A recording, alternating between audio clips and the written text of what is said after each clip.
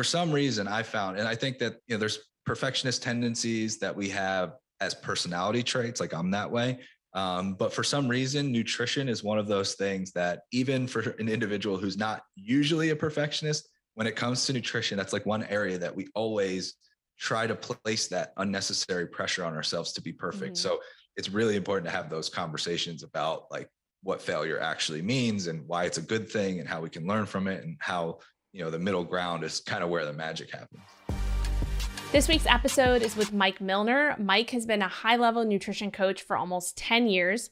He has a gift for understanding the psychological and physiological needs of his clients, which has led to thousands of success stories. His personality-based approach with an emphasis on mindset has been featured in tibarmy.com, Nutritional Coaching Institute, Everforward Radio, True Transformation, and many others. So in today's episode, we're taking a deep dive into personality types and how your personality can potentially play a role in your nutrition and training plan.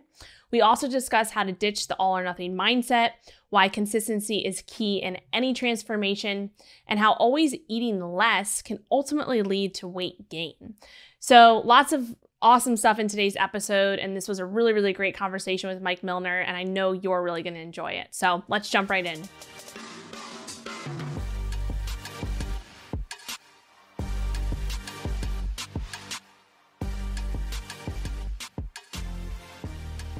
All right, welcome back to MetFlex and Chill. This is your host, Rachel Gregory, and I'm here with Mike Millner. What's up, Mike? How are you? I'm doing well. Thanks for having me. Yeah, I'm excited you're here. We just chatted a few weeks ago on your podcast. I had a lot of fun doing that. But before we kind of get into the gist of things today, do you want to share? You can obviously tell us about your podcast, tell us about yourself, how you kind of got into the nutrition and fitness industry.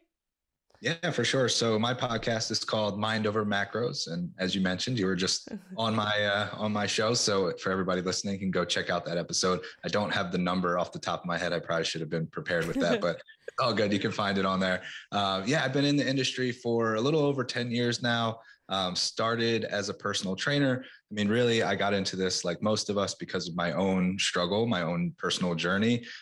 Growing up an athlete, always played sports my whole life, never had to worry about how I looked, but definitely had some body image issues that ran in my family, eating disorders that ran in my family. And I always felt like the lucky one, like, oh, I'm the one that didn't get those things until I did. And which happened right around college. Once organized sports ended and I picked up a lot of typical college kid eating habits and drinking habits, I found myself at 250 pounds and didn't recognize the person I was looking at in the mirror. And when you grow up an athlete, oftentimes your social circles, your friends, like it's all through sports. So I felt like I didn't want to be seen by people that hadn't seen me in a while because I knew the questions were going to come, like, how did you let this happen? All of that stuff that played in my head. So my solution was, let's rip the Band-Aid off as fast as humanly possible, which looked like hours of cardio, restrictive diets, chronic dieting. And I spent years in that cycle, which was not very fun. And ultimately that led me to finding strength training, which was like my first paradigm shattering moment. Like I didn't have to do cardio all day, every day. I could actually lift weights and enjoy myself. And then, so that was how I got into personal training, and really still kind of struggled on the nutrition side and saw a lot of people in the gym who were showing up every day, putting in the work, but never really making progress. And having those conversations, it was always the nutrition that seemed to be the missing piece. So I kind of found my passion on the nutrition side, became a coach, and have been doing that for a long time now. And started my own company about 3 years ago, a little over 3 years ago. And and then that's where we're at today. That's awesome. And so with your company, do you focus on both nutrition and training programs for like individual clients, or?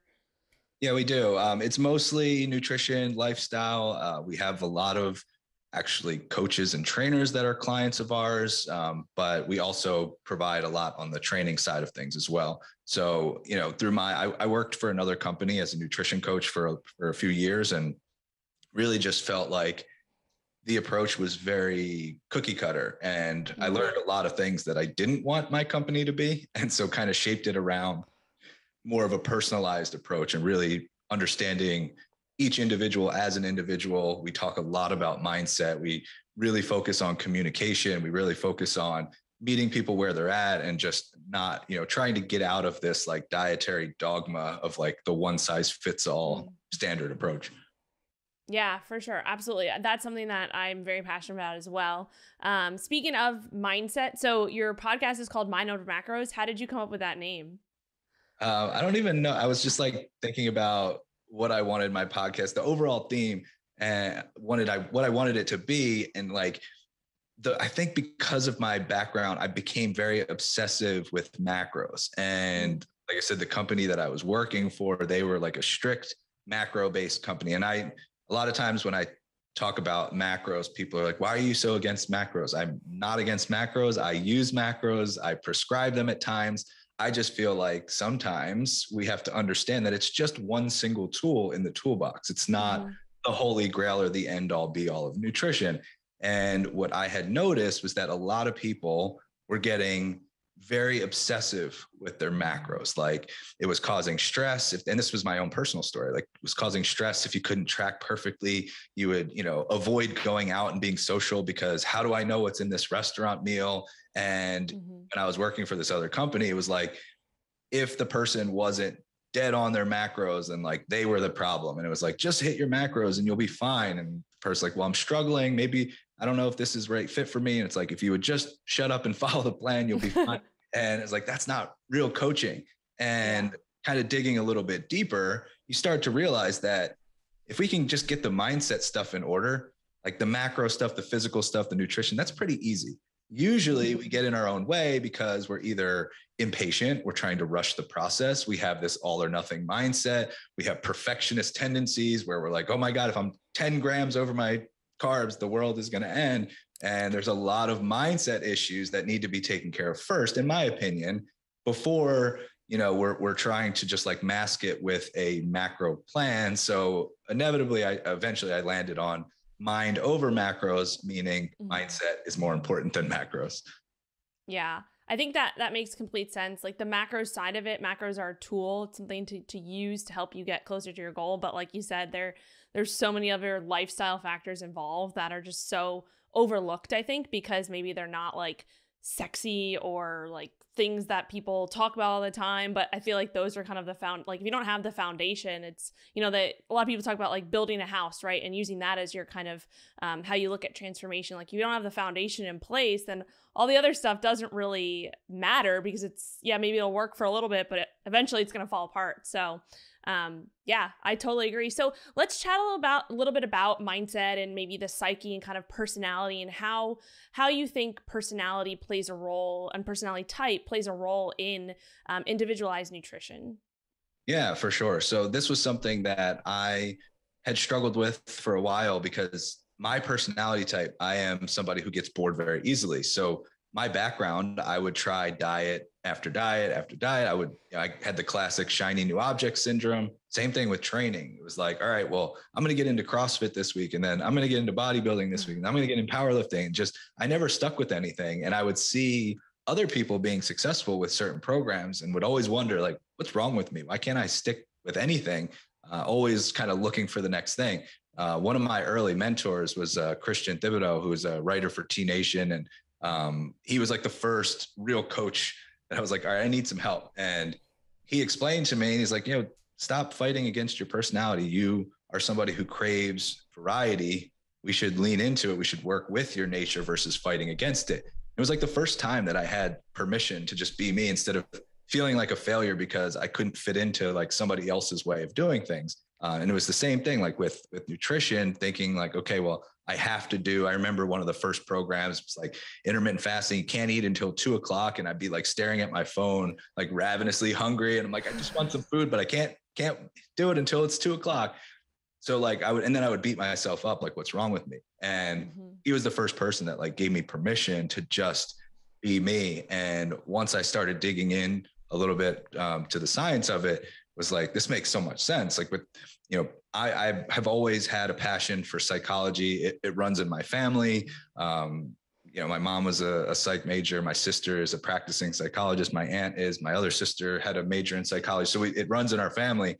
And once I started looking into like personality psychology, along with nutritional science, it was like, I don't know why more people aren't talking about this, because we can gain insight into neurotransmitter balance based off of personality traits. So if I know kind of what's going on between the ears and I have a sense based off of my personality, well, that can give me some pretty great information in terms of what's going to help me feel my best when it comes to nutrition. And an easy way to just kind of conceptualize that is for somebody who is a little bit higher anxiety. Typically, from a neurotransmitter standpoint, they're going to have lower levels of serotonin, possibly lower levels of GABA, which are neurotransmitters that calm the brain down. So if those levels are lower, they're going to be a little bit higher anxiety as a personality trait. So for that person, maybe a low carb plan isn't the best option, because carbs will help increase serotonin, help decrease cortisol, can help with that anxiety. So now you start to see like, okay, the application makes sense. If I know a little bit about this person, who they are, I can gain insight into what's going on from a brain chemistry standpoint. And then I can start to make some pretty accurate guesses as to the approach that's going to work best for that individual. Yeah, that makes complete sense. So are there any categories that you have that you kind of like overarching categories that you feel like? You just mentioned one, kind of higher anxiety, maybe a little bit less, serotonin. So carbs would maybe be advantageous for that person. Are there any other categories that you have? Yeah, so we kind of look at it as like, what's the neurotransmitter or neurotransmitter system that drives the majority of that person's behavior? So if you have somebody who's like very extroverted, outgoing, risk taker, very competitive, typically that's going to be driven by dopamine.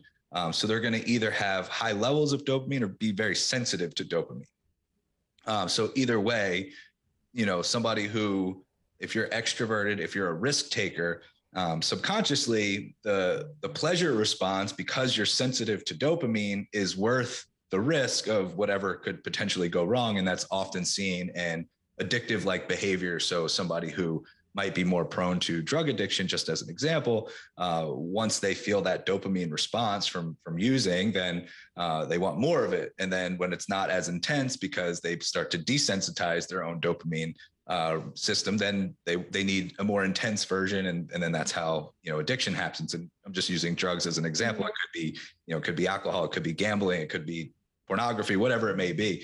So for somebody who's more dopamine driven, that's kind of one category that we look at. I mentioned serotonin as kind of the other end of the spectrum for somebody who's a little bit more high anxiety.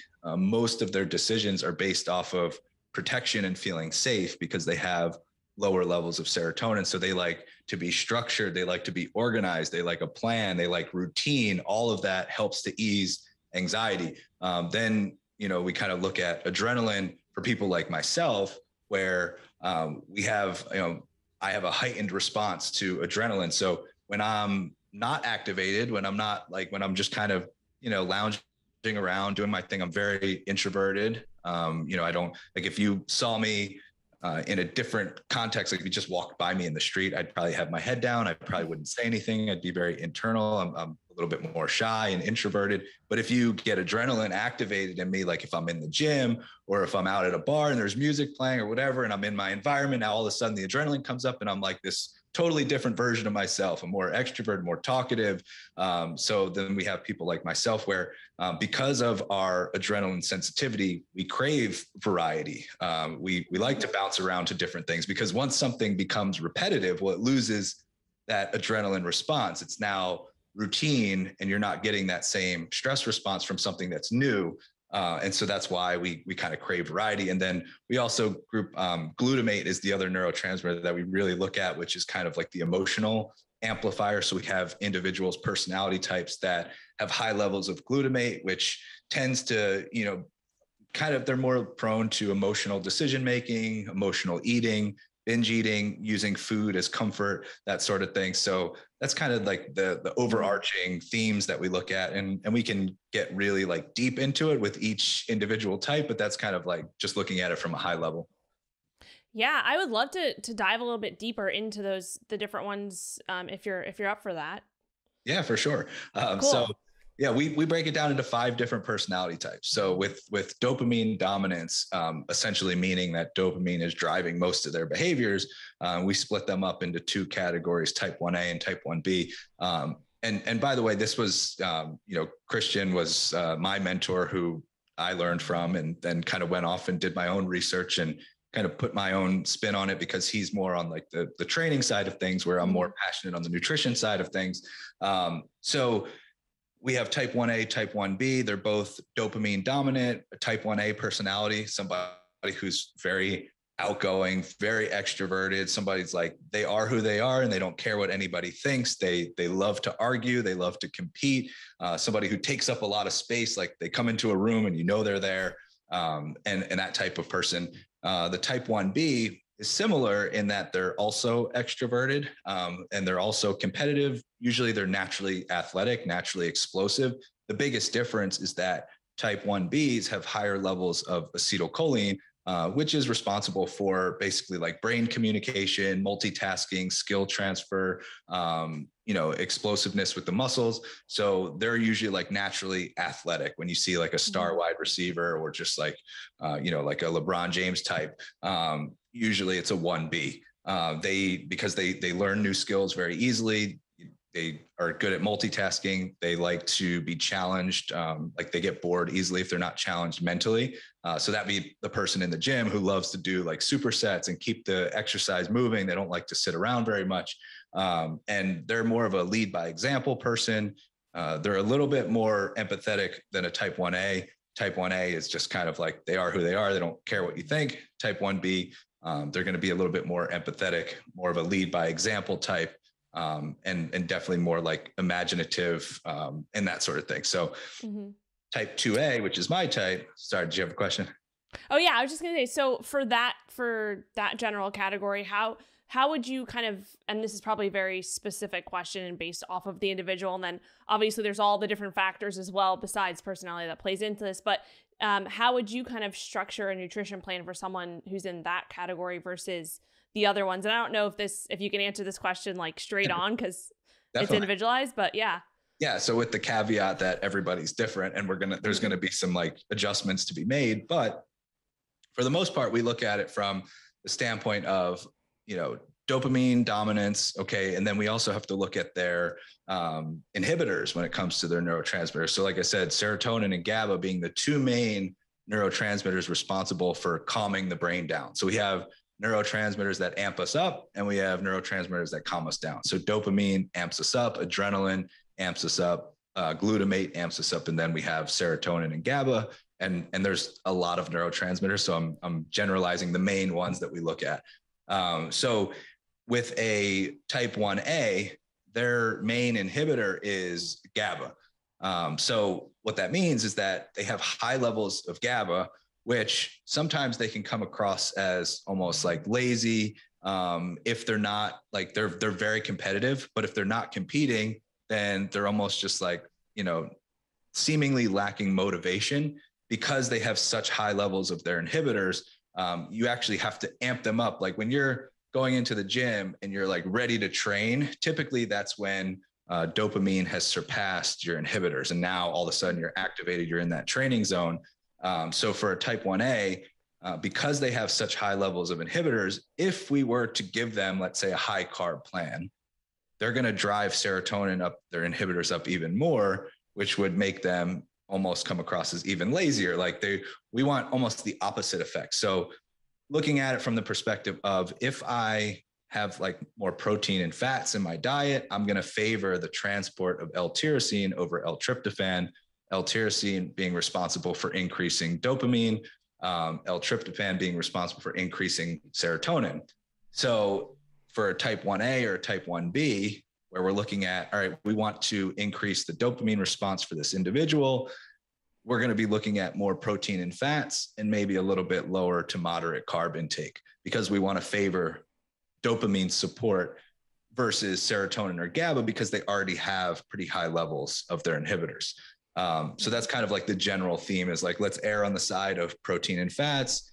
Carbs can be a little bit lower to moderate.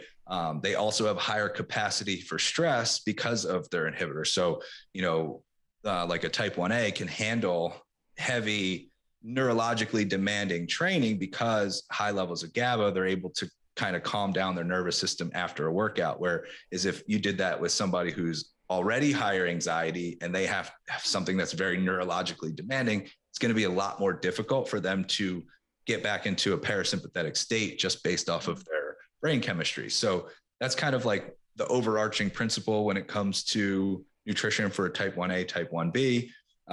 Type 2A is my neurotype, my personality type.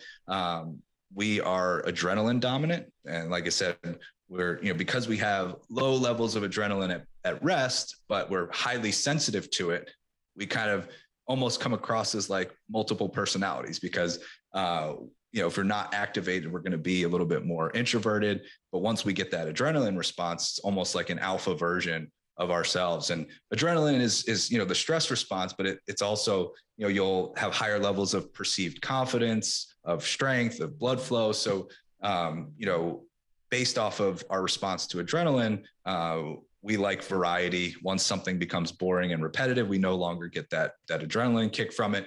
We're also people pleasers. So like our motivation is to get the approval of others, to get the respect of others. So we definitely take on the personality of people, either like a mentor or a coach or a teacher, somebody that we have respect for, based off of the fact that we like that approval. We like to get recognized. And that's kind of what drives our behavior. So when you're looking at nutrition, when you're looking at training, I kind of live by the motto that everything works, but nothing works for very long. And that's kind of been my background. So you can kind of do anything with a type 2A, but you always have to remember that inevitably they're going to get bored. It's going to become repetitive and they're going to look for the next thing. So rather than letting them just like go off as a coach, rather than letting them just go off on their own and be like, all right, I'm going to try something else now, like having something that's built in with variety. And it doesn't have to be like a dramatic shift altogether.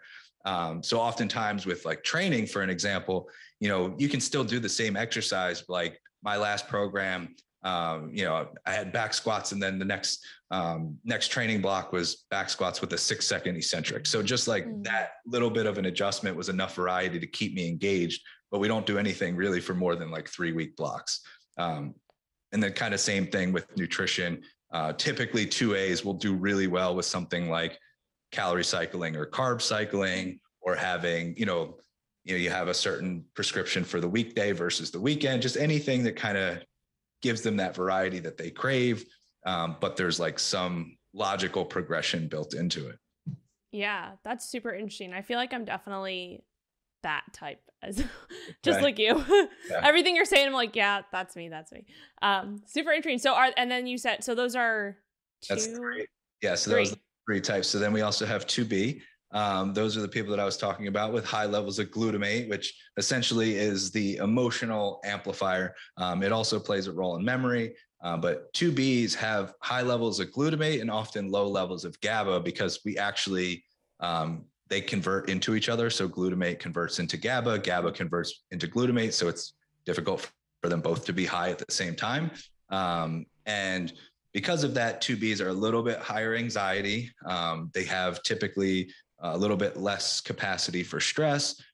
So interesting, a ketogenic diet actually increases the enzyme that converts glutamate to GABA. So it's the GAD enzyme. So if you're in ketosis, your body will produce more of that enzyme, which can help them feel better mentally, because glutamate comes down, GABA comes up, but it can also cause some problems because it'll decrease serotonin.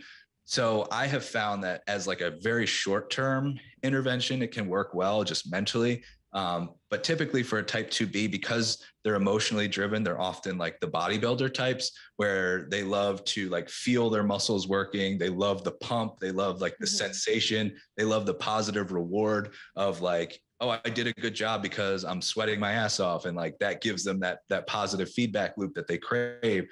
So typically they do really well with more of like a bodybuilder style of diet and training, where it's more like pump work, mind muscle connection. And then with nutrition, just kind of like what you would think of a bodybuilder's diet, where most carbs are around training, like they're getting their pre-workout carbs, their post-workout carbs, so they can feel their muscles working during their session. And that seems to be a really good protocol for them. And then the type 3 is what I mentioned, with the higher anxiety individual who is very organized, very structured, because they have low serotonin. And for that person who's like the planner, they do really well with more of a high carb, low fat diet, just because it's going to help them with getting serotonin levels up and keeping cortisol managed. Typically having carbs kind of spread evenly throughout the day, just so in case there's any like blood sugar issues, having just like small frequent feedings of carbs throughout the day. But that's kind of like again, with the caveat that everybody's different. Those are some of like the overarching principles.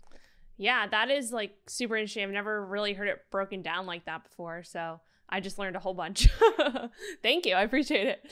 Awesome. All right. So I want to switch gears just a little bit and kind of chat. We chatted off air about some of the things that we want to talk about today, and personality was one of the biggest things. So I'm glad that we kind of went down that rabbit hole.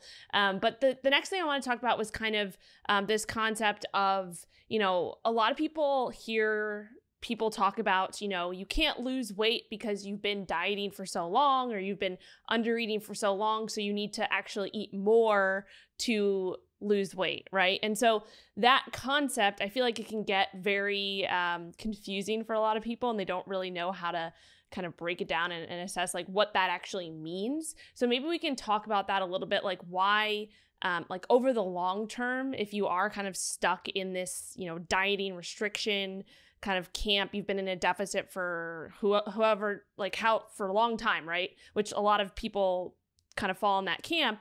And what is like what are the benefits of actually kind of getting out of that deficit, maybe eating a little bit more for a longer period of time, and how that can set you up for success in the long term? Yeah, for sure. So there's a couple ways to like break this down. The first example is the person who has legitimately been in a deficit for way too long. And if you just, a calorie deficit is a stress on the system.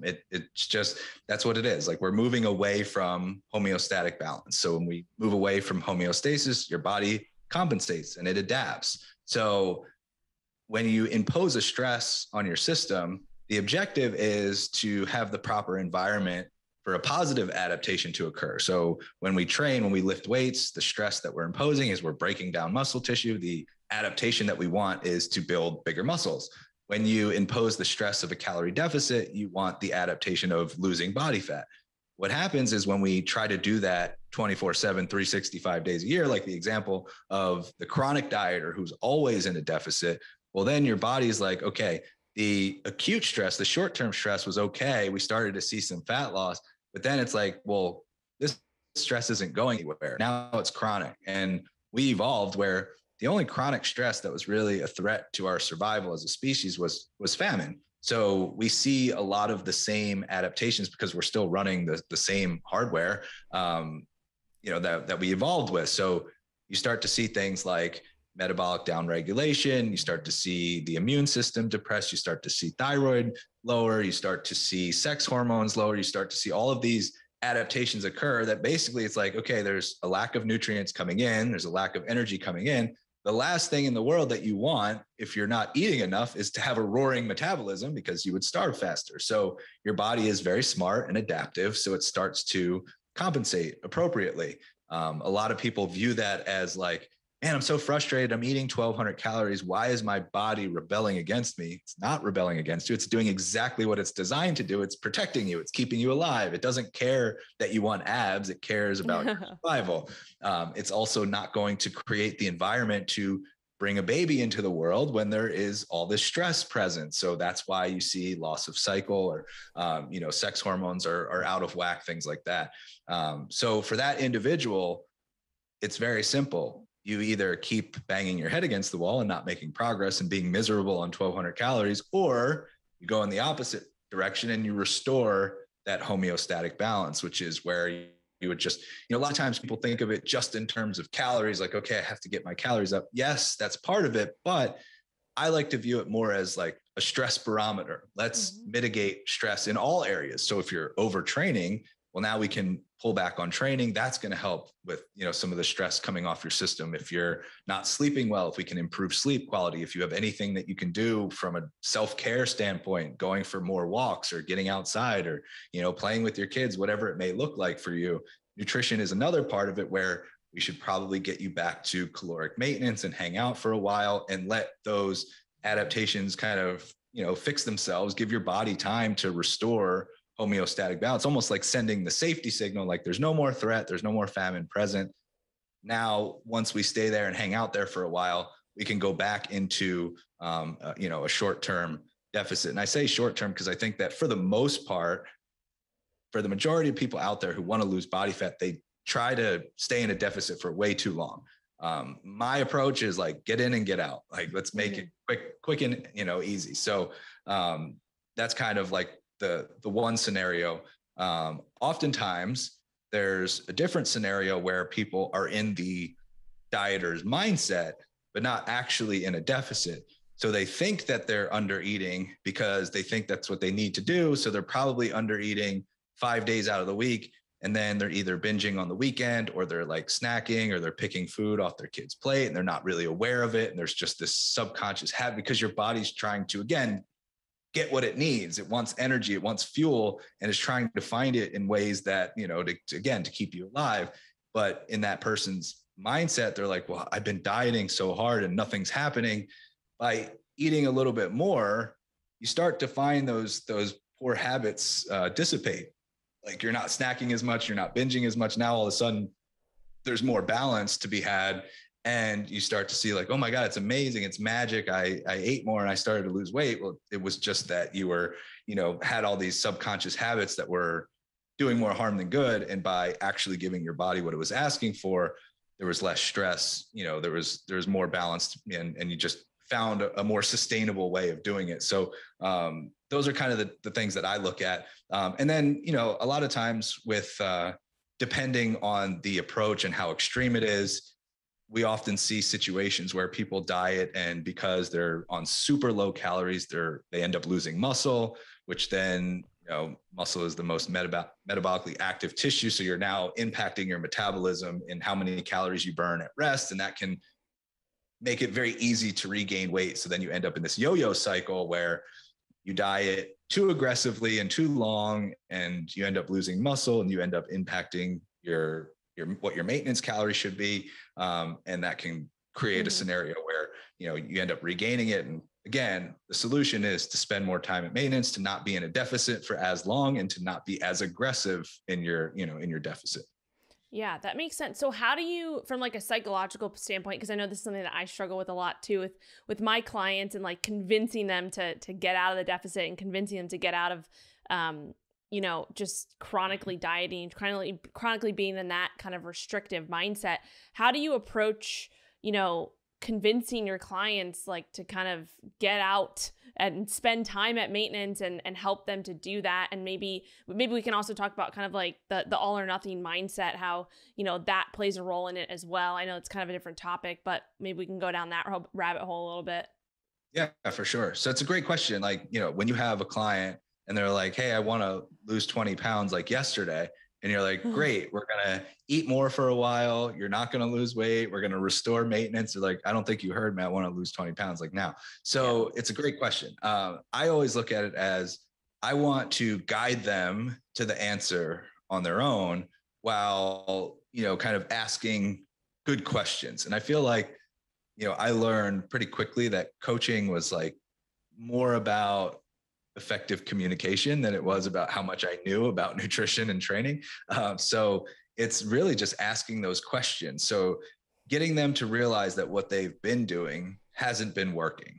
And once I can kind of throw stones at their approach, now they're open to hearing like, oh, okay, you're right. This hasn't worked. And I've been doing this for a really long time. So I'll ask them like, I actually had this conversation today. It's like, how long have you been eating 1,500 calories? Well, like the last few years. Got it. And how's that been working? Are you moving towards your goals, or where are things at? Like, no, I've been completely stuck. Cool. So do you think that if we kept eating 1,500 calories, that would change? No. Cool. So do you think that we should do it something different? Yes. Great. Do you want to hear what that is? Yes. And now I've got their buy-in to say like, okay, I know that this isn't going to work because it would have worked by now. So what's that other thing? It's like, has anybody talked to you about your metabolism? Well, no. Okay. So then now I can like go into a little bit of education, and then like, do you think that if we got your metabolism to a place where your body was no longer trying to preserve body fat, but it actually felt safe because we restored balance, we restored homeostasis, and we got you feeling better, You actually had more energy because you told me that every day you're like surviving on 4 cups of coffee, and you could actually perform better and felt good in the gym. Like, does that sound appealing? Yes. Great. So do you think we should take the time and go that path before we cut more calories?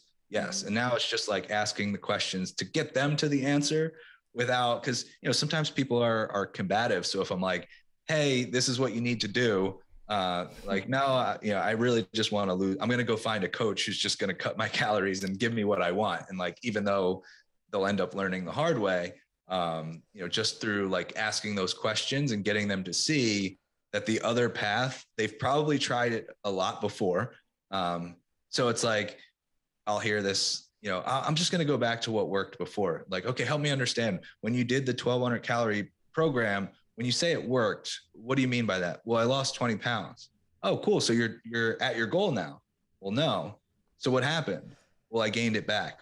Okay. So do you want to lose 20 pounds and gain it back? Because if you do, that 1,200 calorie plan is perfect for you. But if you want to keep it off, do you think we should try something else? Yes. Okay, great. So now your goal is to lose the 20 pounds and keep it off. Cool. So do you think that we should have something that's a little bit more sustainable? Yeah. So it's just trying to like break down the stuff that they already know through like hard evidence that it doesn't work. Now we like open the door for a new conversation, and then being able to like throw in the education side of it to say like, now that you're bought in, let me explain why. Now they're more receptive to the why, and they can hear, oh, this makes sense. I never thought about it like that. Got it. Now they're even more committed. Yeah. I think, asking questions and just the education, explaining that side of things and everything is super important. And that's something that, when I work with a new client, I always say like, I want you to ask me questions. Like that's the last thing on their, intake form every week, their weekly check-in is like, do you have any questions, or like, how can I help you this week, or whatever it may be? Because that is where we kind of unpack things. If you're just telling them what to do and not even telling them why they're doing it, then it's like, okay, that maybe they'll follow it for a little bit, but if they don't understand the why behind the what, then it's just, you're not adding any sustainability to that at all.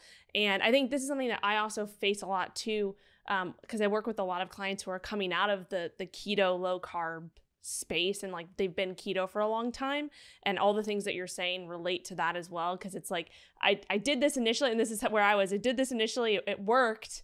And now it's not working anymore, but I'm afraid to do something else. I'm afraid to like bring carbs back in, or whatever it may be, or try, a different training plan versus the cardio and all of that. So I love how you kind of put that in the sense of asking the questions and just continuing to kind of unpack that. I think it's super important.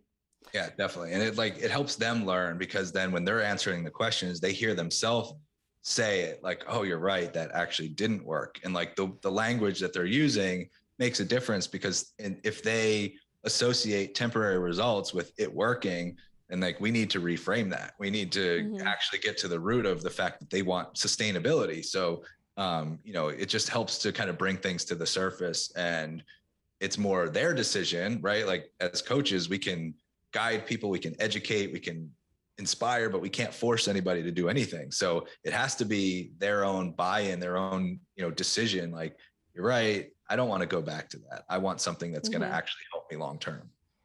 Yeah, for sure. I've also found, showing them the plan, like kind of looking at, okay, this is what we're looking to get to a year from now. And then like reverse engineering that can be very, beneficial for the psyche, because you actually see like, okay, this is where we're going, or this is at least where we want to go. And these are kind of the steps that we have in place to get us there. It's not always going to be exact, right? Nothing's ever like exact. We have an overarching kind of macro plan and the tools we're going to try to use along the way, but things will change and all of that. So I think that's another thing that can help with kind of the mindset side of things. There is one other question. Oh, sorry. Just because you touch, anytime I hear something like psychology related, I have to jump in. It excites me, because that's how our brains work. It's so effective, because we love to know start date, end date, and expected results, because our brain craves certainty. We like anything that was like unpredictable was a threat, from an evolutionary standpoint.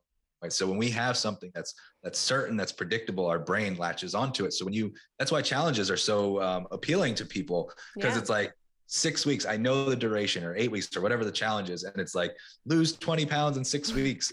Like everybody's like, oh my God, I'm in. I know the start date, I know the end date, and I know the expected result. Sign me up. So, and then obviously that's not the most effective strategy, but why it's so appealing, because it touches on that psychological drive to know those things. So when you have like, a good coach like yourself to say, here is the game plan that I've mapped out, you're giving them kind of what their brain craves and helping them kind of grasp, like, it's not just, all right, we're going to jump into this process and then head into the dark and we don't know what's going to happen.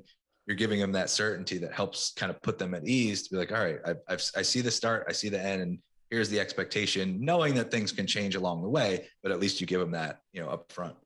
Yeah, for sure. I think that can be super, super powerful. The last kind of topic I want to touch on with this as well, this kind of goes into it, is chatting a little bit about like the kind of perfection versus consistency mindset type. So I do work with a lot of clients who I feel like, and this used to be me, where it's like, if I'm not perfect with my macros, or if I don't hit my training sessions every single week, like I feel like, I failed that week. Is there anything from like a psychological standpoint that helps you to kind of explain to your clients that, like, especially when it comes to transformation and weight loss and fat loss and even building muscle, that it's not the perfection that makes the difference, it's the consistency? Yeah, for sure. One of the things that I love to do is just kind of get a sense of their perception of failure.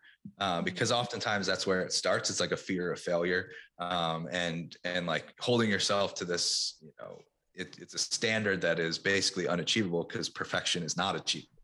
So once we start to see like, what are your thoughts of what would happen, or what would you say to yourself, or how would you feel if you did have an off day, and you made some poor decisions, if the weekend got away from you, like trying to hear how they would describe it or what they've done in the past. And oftentimes it's like, well, in the past I would beat myself up, I would feel really guilty, I would go off the rails, and then I would start again Monday, or I would jump onto, a new program, and I would try and recommit, and that process would start over again. So you start to see some things about like their perception of failure that kind of sticks out, and trying to reframe that, like using other areas of their life. Have you ever failed at anything before? Or like, what do you do for a living? Oh, I do this. Oh, have you ever failed? Like, was there any project that you did where you didn't do it perfectly? Or when you first started, were you like completely proficient, or were there some things that were a struggle for you? So you start to pull from other areas of their life. It's like, okay, so when you fail, like, what did you do? Did you go off the rails and not show up for work for 4 days and then say, I'm going to start work again on Monday? Or did you figure out what went wrong and fix it from there? It's like, well, yeah, I guess I've kind of figured out what went wrong. I fixed it from there. It's like, cool. So that failure actually helped you to make better decisions in the future, right? Yes. Do you think that that's the same thing that we should be doing with your nutrition? Should we be embracing those failures? Should we be learning from them? It's like, okay, that makes sense. So one of the things that I tell everybody off the bat is like, I'm going to just be very upfront with you. You're going to fail, and you're going to fail a lot. Like, let's just get it out there. Let's just, be on the same page about it, because there's no use hiding it. So once I kind of try to reframe what those failures look like, and then I'm like, this is going to be the most important part of the process. When you're dialed in and everything's going well, that's cool, but that's not going to be where we grow. We're going to grow when you make a poor decision, or where you judge yourself too harshly, or whatever happens. Like, there's going to be moments where you're going to feel like crap. You're going to feel like all the hard work went out the window. And that's the stuff that we're going to lean into, because that's where you're going to get better. You're going to grow, you're going to learn. And we're like, how that played out in your career because of where you are now. And, sometimes I'll use sports as an example, and depending on their background, just trying to connect to something that they already know from a different area of their life, and pull that growth mindset into their nutrition, their fitness, and that sort of thing. So that's a big part of it, is like, and then just take perfection off the table right away. Mm-hmm. And so that, I kind of find like, we're going to use these opportunities to learn and grow and evolve, and you're going to fail, and that's okay. That's the time that we need to get better. So that's like really a big part of it. And, the biggest thing is like, as long as you keep moving forward, consistency is going to be the most important part of this process. And consistency is not perfection. Having to go over the fact that there's more than just an A or an F when you grade yourself, like you went to school, you probably got a B, you probably got a C at times, whatever. Like there were other grades that were on the table. It wasn't an A or an F. Yeah. And like most people who are perfectionists, they have so much trouble living in the middle, and getting them there is important. Like knowing that if whatever happened, whatever you think happened, it probably wasn't an F, and you immediately give yourself that grade just because it wasn't an A. It's like trying to get them to understand the middle ground and embrace the middle ground is very challenging, but it's also important. Yeah, I never even thought about it that way. That's very, very interesting. I'm kind of just thinking back to myself. Like I was like, I tried to be a straight A student, you know, through high school and all of that. And I got super, you know, down on myself if I got a B+ or something. And I'm like, wait, now I'm like thinking about that in my nutrition and training, and it did kind of evolve into that. And so it's, yeah, definitely obviously learn throughout the years and realize that, you know, true transformation is you're going to get the C's and the D's, and that's just part of the whole process. But yeah, that makes a lot of sense. Thanks for breaking it down like that. Yeah, for sure. Yeah. I feel like that's one of those things where you can definitely pull from experience and then realize that for some reason I found, and I think that, you know, there's perfectionist tendencies that we have as personality traits. Like I'm that way. But for some reason, nutrition is one of those things that even for an individual who's not usually a perfectionist, when it comes to nutrition, that's like one area that we always try to place that unnecessary pressure on ourselves to be perfect. Mm-hmm. So it's really important to have those conversations about like what failure actually means and why it's a good thing and how we can learn from it, and how, you know, the middle ground is kind of where the magic happens. Yeah. Yeah. I love that. Middle ground is where the magic happens. Awesome. Cool. Well, I think we should end there because that was great. Thank you so much for breaking all of that down. I learned a lot. I know the listeners are going to learn a lot. I do like to end on one question, and then we can also talk about where everybody can find you and anything fun that you have coming up. So the last question I always ask is there, and you can take your time on this, is there anything that you've changed your mind about in the past year? It can be related to anything at all. It doesn't need to be nutrition or training, and why? That is a really good question. I feel like I have changed my mind about a lot of things lately, and I'm trying to like something in the last year that really sticks out to me. You know, I would just say that this is going to be a super random answer, but I would say, go for it. I would say that I've had in the last year more of an open mind about like economics and financial policy. Is something that I just randomly started to get into. So I think that that's something that I've kind of changed my mind about just like the way that I've personally like prioritized my finances and like that sort of thing, like my spending and savings and all of that. I kind of feel like I was set in a very certain way, or like certain structure for like most of my life, that I never really questioned just because it was how I was brought up. And over the last year, I feel like I've had a complete overhaul of like my mindset there. So that's one that stands out for me. No, that's cool. I mean, I put you on the spot there. So that's a great one.